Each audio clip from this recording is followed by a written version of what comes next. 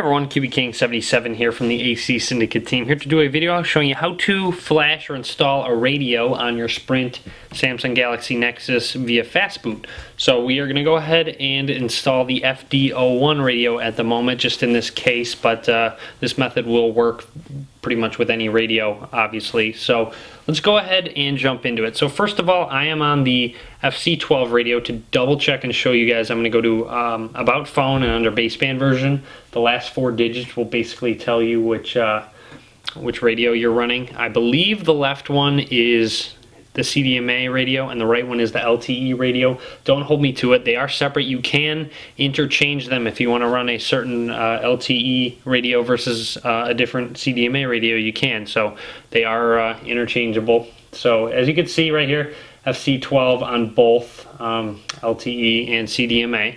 So let's go ahead and jump into it. What we're going to need to do first is actually, you need to make sure you have the Android SDK installed on your PC. I will link to that video in the description, so make sure you have that installed.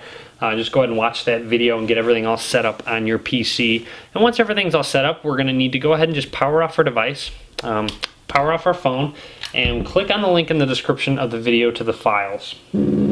Once you click on the link, it'll take you to the ACS Syndicate site. Go ahead and scroll down. As you can see, I went ahead and hosted all these files for you.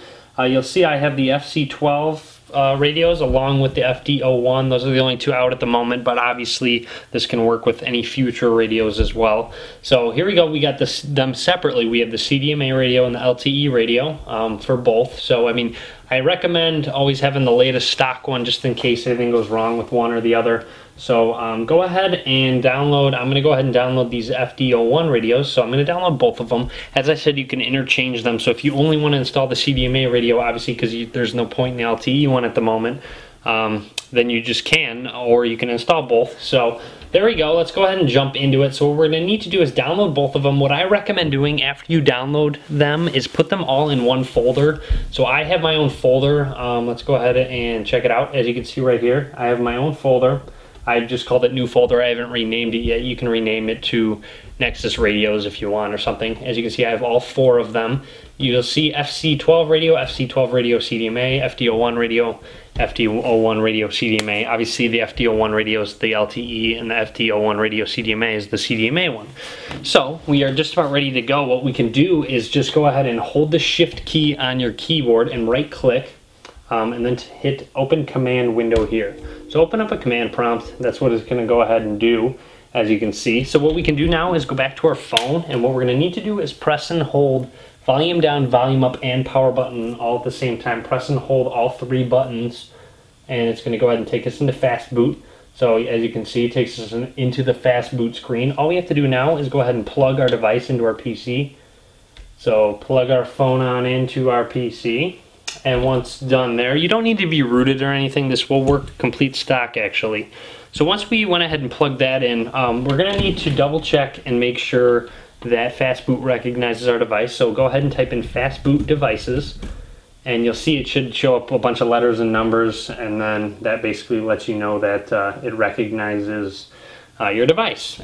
And once done there, we are ready to go. We're actually going to go ahead and need to type in the command now to flash the radio. So what we're going to need to do is type in fastboot space flash space radio hyphen CDMA space, and then go ahead and choose the CDMA radio you want to flash. So what we're going to need to do is I'm going to flash the FD01 CDMA radio, so you're going to need to type in that file name. So FD01 radio hyphen CDMA.img. You need to make sure you include that .img at the end, because that would be the extension of the file. So make sure you have .img there, and just go ahead and hit enter. So there you have it. So it'll go ahead and flash the CDMA radio. That actually will take a little while to write, so you need to be patient with it. My guess is probably 30 seconds to a minute it's going to take to write that CDMA radio. So go ahead and give it some time, and make sure you don't unplug your device, obviously, or pull the battery or anything like that. Make sure you leave it connected, but go ahead and just let it sit and do its thing. Alright, so it just finished flashing. As you can see, it took about 92 seconds, so about a minute and a half, a little longer than I expected. So, I mean, you got to be patient with it. It took a minute and a half. But anyways, now what we're going to need to do is go ahead and flash the LTE radio, since we just flashed the CDMA radio.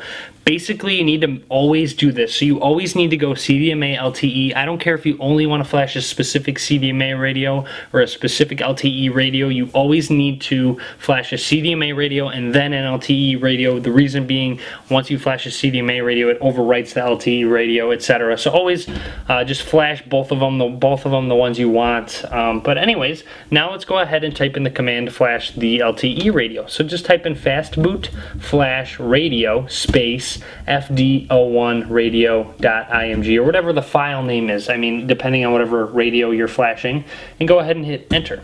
Once you hit enter, it will take a lot shorter, and as you can see, it's done already. It only took 3 seconds. So now, once done there, we're actually ready to go. Just type fastboot reboot and hit enter.